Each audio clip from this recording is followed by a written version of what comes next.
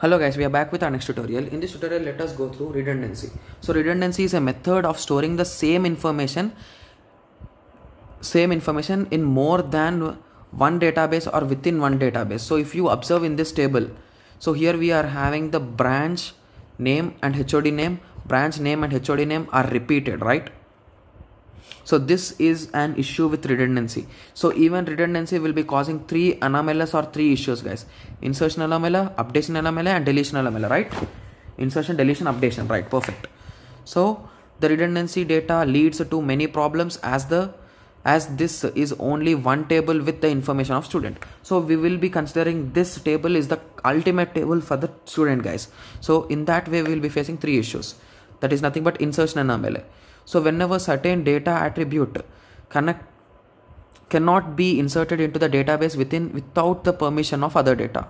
So let us assume our college is going to add, just give me a second. Okay, our college is going to add one more department, IT. So basically we are not having the department name IT. So the issue will be that we cannot insert it because of the insertion anomaly.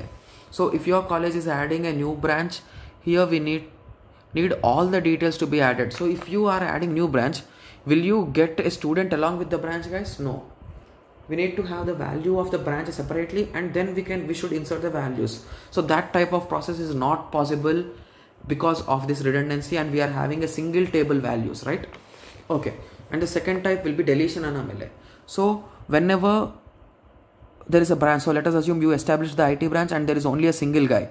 So now this guy has shifted the college, and even your college is having the IT department, but it is closed for now.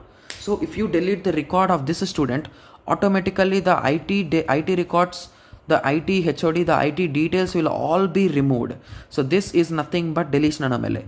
If we delete some records, some unwanted records, if it causes deletion of some other data which is wanted.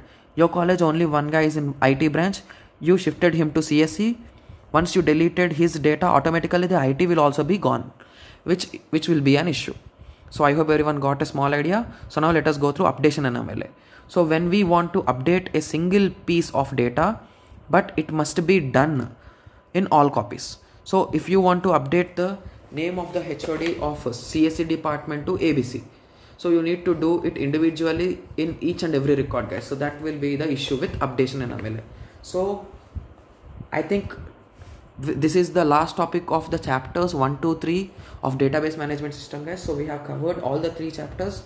I think almost around 80 to 90 topics. We have almost covered 80 to 90% of the topics we have covered completely. So in the next tutorial, we'll be starting the 4th unit of this chapter. Thank you. Thanks for watching.